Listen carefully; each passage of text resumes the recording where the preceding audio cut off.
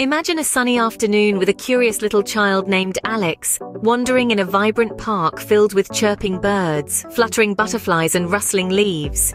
The park is a wonderland, a kaleidoscope of life and energy.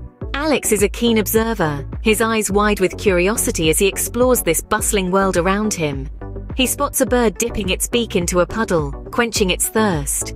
He watches a worm wriggling its way through the nutrient-rich soil, its home. He gazes at a tree swaying gently in the breeze, its leaves rustling. The world is alive with movement, each creature and plant in the park busy with its own little life. In this vibrant environment, Alex also notices things that don't move or breathe, like the park bench or the pebbles on the path. They seem different. They don't drink water or sway in the wind. Alex begins to wonder, what do all these living things need to survive, and how are they different from non-living things? Alex started to think, what do all living things need to stay alive? Well, let's start with the basics. Every living thing, from the tiniest ant to the tallest giraffe, needs certain things to survive. Just like all of you, they need air to breathe. Imagine a bird soaring high in the sky. It flaps its wings, glides through the air, and takes deep breaths of the fresh air around it.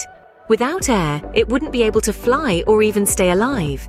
Next, think about a fish swimming in a pond. It's not just swimming for fun, you know. The fish is actually living in water, and it needs water to breathe and move around. So water is another crucial need for living things.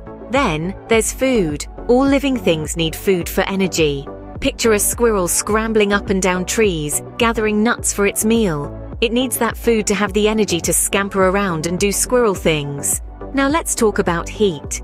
Have you ever noticed how plants seem to turn towards the sun? That's because they need the sun's heat to grow. Without it, they simply can't survive. But it's not just about having air, water, food, and heat. Living things also need a place to live, a shelter. Think about a bird again. It doesn't just fly around all day. It has a nest, a safe place to rest, sleep, and raise its little ones. Lastly, every living thing needs space. Just like you need room to run and play, living things also need space to grow and thrive. Think about a tree. If it's too close to other trees, it won't get enough sunlight or room to grow. So all living things need air, water, food, heat, shelter, and space to survive. But what makes them different from non-living things? Alex then thought, what makes my pet dog different from my toy car? Well, Alex, living things like your pet dog, the trees outside, and even us humans have special characteristics that help us meet our basic needs. Let's take a little journey into the world of living things. Imagine a bird. It has wings that allow it to fly, find food, and escape from danger. Its beak helps it to pick up food, and its feathers keep it warm.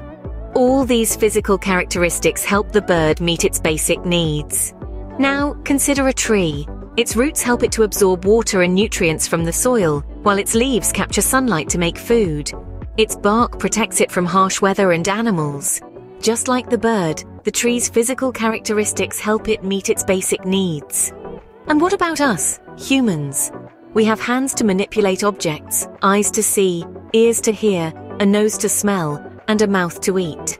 These are our sensory organs, and they help us interact with and understand the world around us. Our legs help us move from place to place, and our skin protects us from the elements. Our bodies are like well-oiled machines, with each part playing a crucial role. Take our heart, for example. It beats non-stop, pumping blood around our body to deliver oxygen and nutrients to our cells. Or our lungs, which allow us to breathe in oxygen and breathe out carbon dioxide. Living things are not just bags of water. They are complex systems with parts that work together to ensure survival. And these parts, whether they're wings on a bird, roots on a tree, or lungs in a human, all serve to meet the basic needs of living things: air, water, food, heat, shelter, and space. Living things have special characteristics and body parts that help them meet their needs. But what about the environment they live in? Alex pondered, why do the birds in the park seem happier than the ones in the city? Well, Alex, the answer lies in the environment they live in.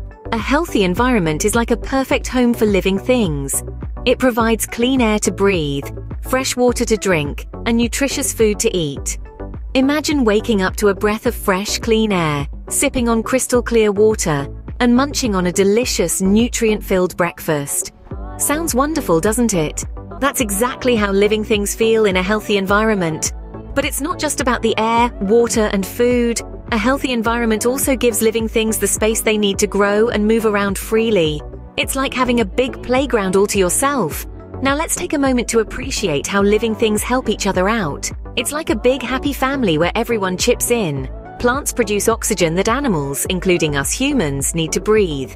In return, animals help plants by spreading their seeds and helping them grow. It's a beautiful cycle of give and take, showing that we are all interconnected in this big, beautiful world. So, you see, Alex, the birds in the park are happier because they live in a healthier environment. They have everything they need to not just survive, but to thrive. A healthy environment is crucial for all living things to survive and thrive. So remember the basic needs of living things. They need air, water, food, heat, shelter, and space. And remember how living things help each other too. They do it by sharing resources and supporting each other's growth. Remember, just like Alex, always stay curious and keep exploring the world around you.